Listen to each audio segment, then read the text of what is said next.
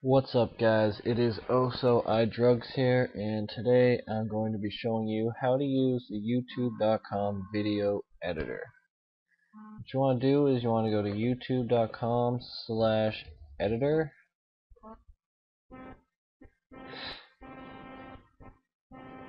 and here you will see all your uploaded videos that you've previously uploaded.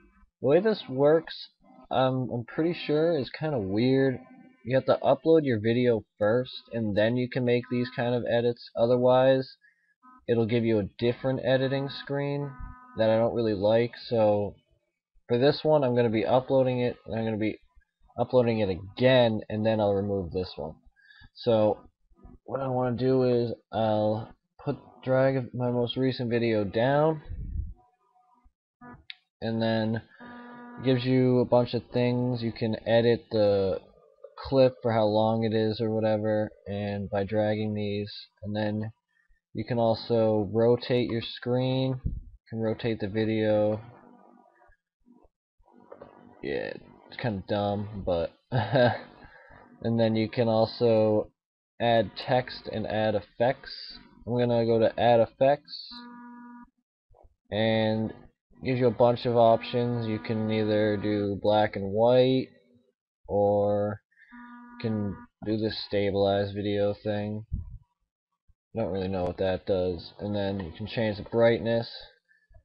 Actually, it's kind of like Sony Vegas with your color corrections, because this does really make a difference on certain videos. I was messing around with it earlier, and it made a big difference on one of my videos.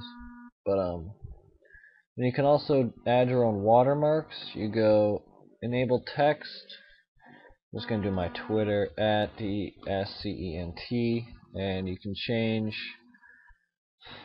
the size of your text. I'm going to do small, and it gives you all the same colors that you have to choose from your background. And I'm going to do Twitter color, go with blue, and I get a nice little watermark right there.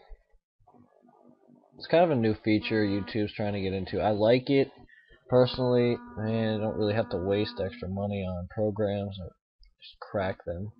But anyway, and then next, all you have is you can do other videos that people have on YouTube. They give you a bunch of random ones, and then you can pick a songs to put in there if you want.